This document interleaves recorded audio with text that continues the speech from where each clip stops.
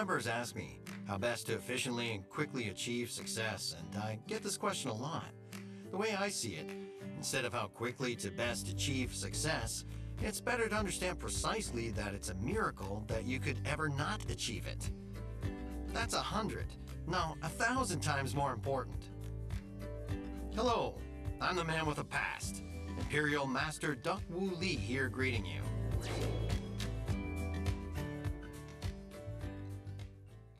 The first reason as to why it's a tragedy if you don't succeed is the absolute quality, absolute price. If it's as good as the sky and as cheap as dirt, consumers will keep coming back. And after many repurchases, people will like our product and then decide to become members. In other words, for the past 17 years, I've run 5 businesses as I dedicated myself to my work. But in the end, I still ended up ruining my credit and living inside a greenhouse, while using my son's car as a deposit for a loan that racked up penalty fees and property taxes for a decade. I even borrowed my son's university tuition and couldn't pay it back, which prevented his graduation, and became a morally bankrupt father. It's not that I didn't work hard for it, or didn't want it that badly, or wasn't patient enough. Those products I sold did not lead to repurchases, and that was what led to my businesses failing in the end. There are currently, registered with the Fair Trade Commission as network marketing, 130 businesses in Korea, but there are only a rare few that have succeeded. Buying good products at high cost to generate income is, in the end, a losing game because it's too expensive to generate an income. To be fashionable and look good, you've got to button your shirt correctly. But if you fail from the first button, 10 years, 17 years, the results will never change at all. When I first came across Atomy, it only had 2 products, and there were no catalogs or homepage. I went to the main office, and there was no signage. When I saw the company name on a makeshift A4 piece of paper, I wasn't just disappointed, I was just thoroughly in shock and awe. But then, if I hadn't visited the Colmar factory for 6 years, then I would never probably even started Atomy. If Company H sells some basic cosmetic for 100,000 won, and Atomy sells it for 15,000 won, and they sold a BB cream for 48,000 won, which at Atomy was 7.6 thousand won, that's when I became certain. I became confident that I could succeed with just these 2 basic cosmetics.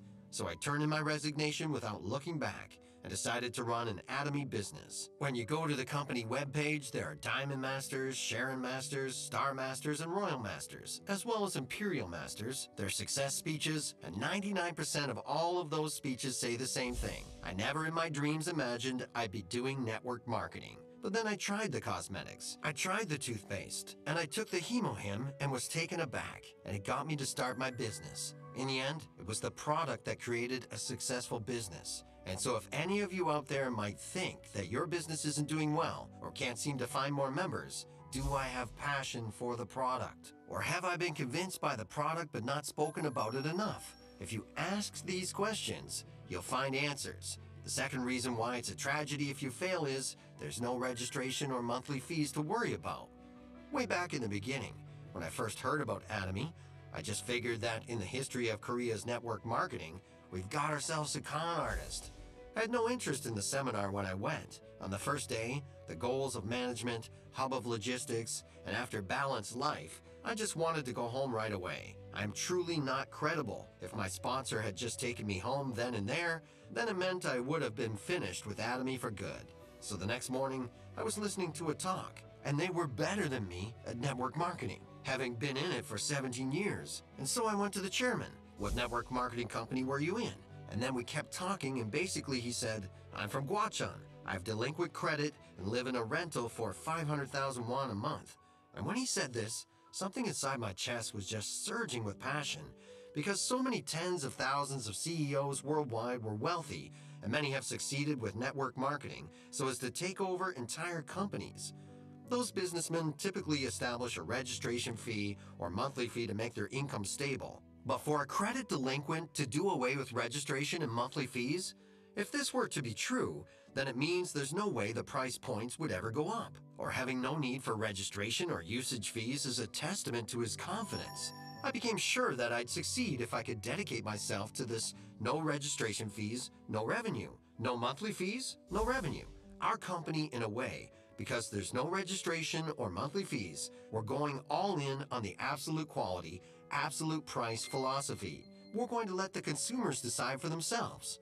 So what the CEO has said is that it took roughly 5 years for there to be a company sign, and he endured those long years. When we first register our members, sometimes it's hard to get their signature when it's free of charge.